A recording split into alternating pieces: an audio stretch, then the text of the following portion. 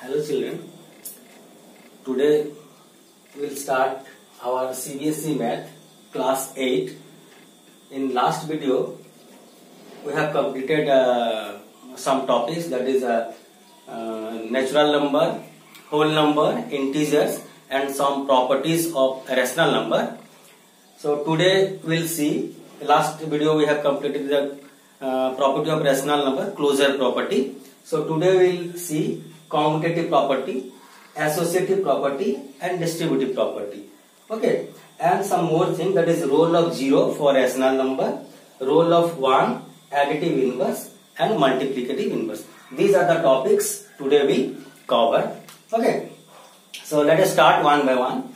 So first one is your commutative property. First one is commutative property. Commutative property for rational number states that if A is a rational number, B is a rational number, then A plus B is equal to B plus A. Okay, that means if A is one rational number, B is one rational number, then if you add this A with B, one rational number, and you will reverse that one, then that equals to 0. Means commutative property of rational number satisfy under addition. Okay. So here we will take the example of rational number. So we will not take example because in the previous video we have already studied in details about the closure property. Same way we will follow, only you need to take the number in place of A and B and you have to verify. Okay, that means rational number is nothing but one type of fractional number. If you are master of that fraction, okay, addition, subtraction, multiplication and division of fraction, then you can easily do it. Okay, no need to spend time here. So that means commutative property satisfy under addition. Okay, then second one we have to see that under that subtraction, what happened? That means A is a rational number and B is a rational number, then B minus A, that subtraction is not commutative for rational number. Subtraction is not commutative. Okay, again you have to give the example.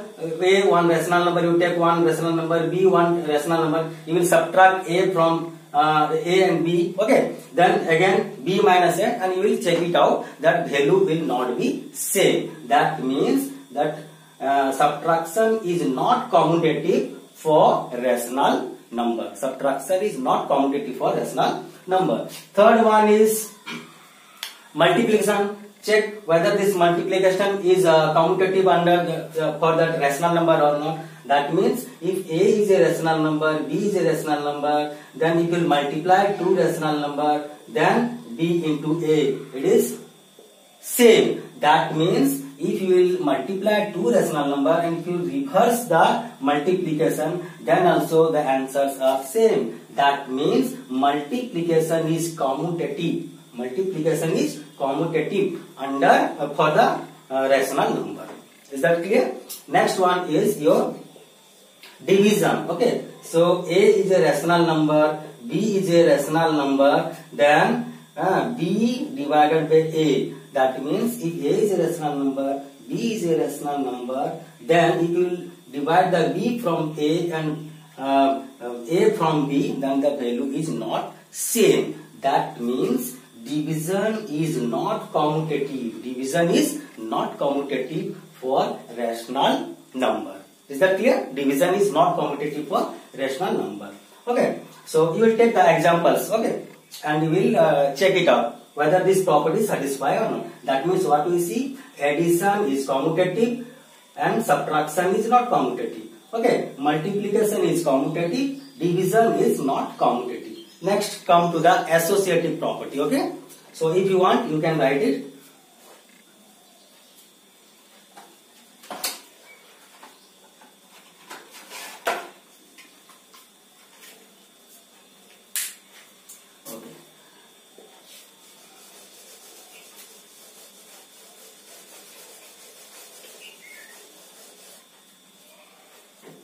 Next come to second property, that is associative property. Associative means how we will associate the numbers. Suppose here A, B, C are three rational number. Okay, so if A plus B plus C is equal to A plus B plus C, that means if you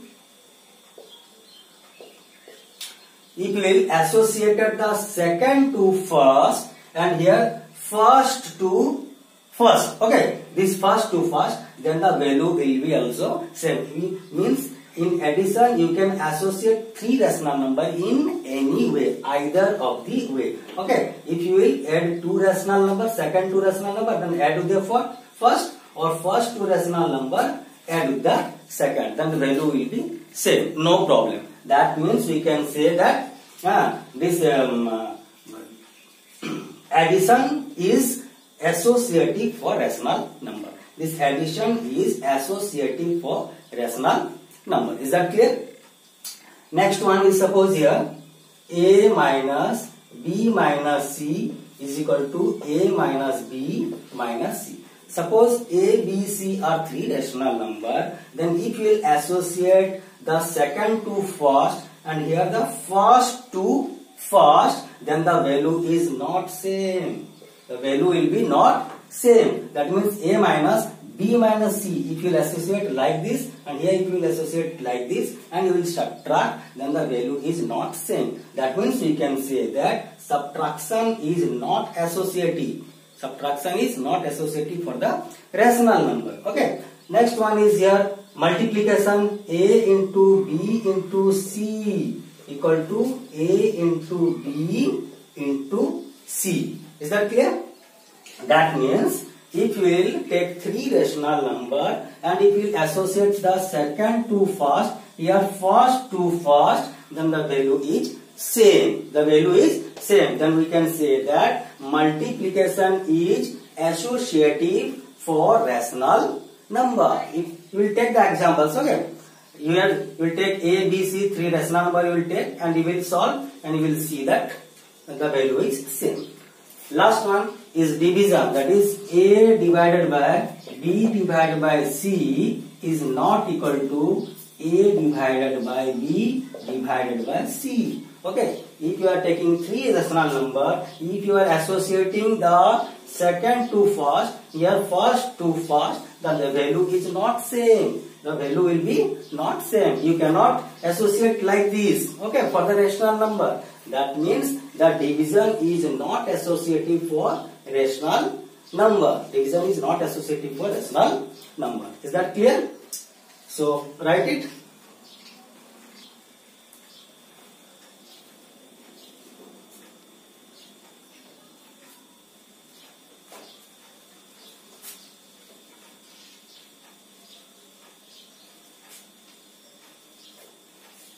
Okay.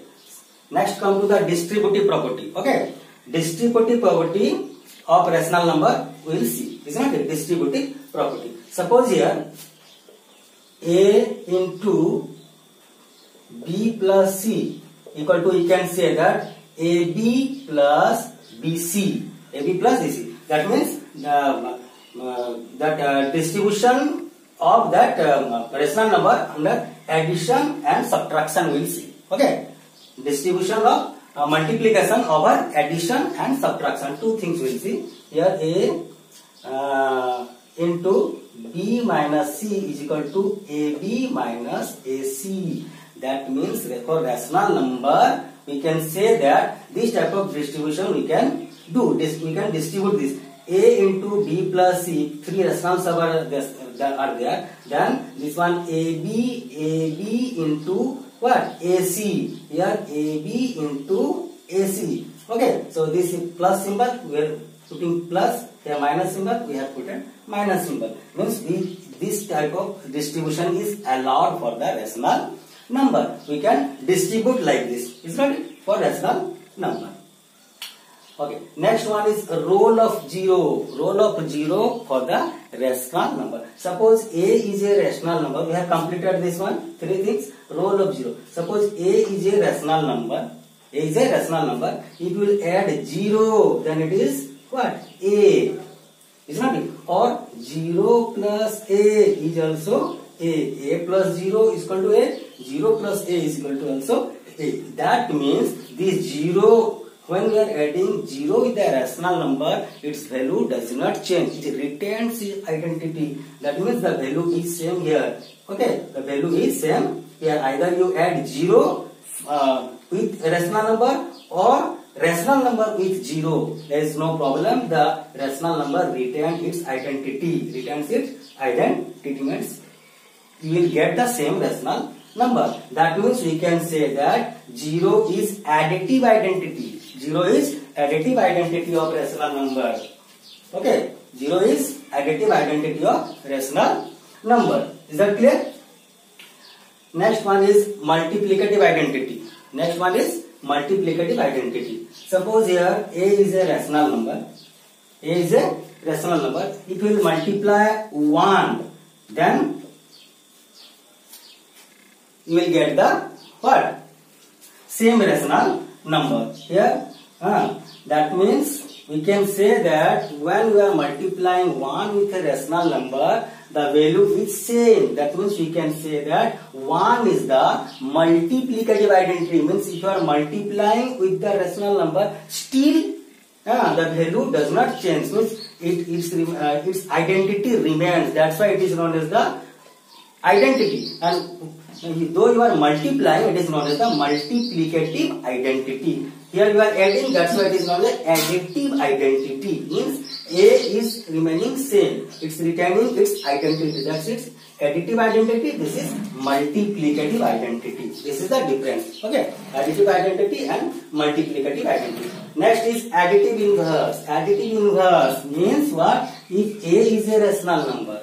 If A is a rational number, what will add to this number so that the value remains same? Value will be 0. Okay, that means A plus minus A equal to 0, because here A minus A equal to 0. Here A is a rational number.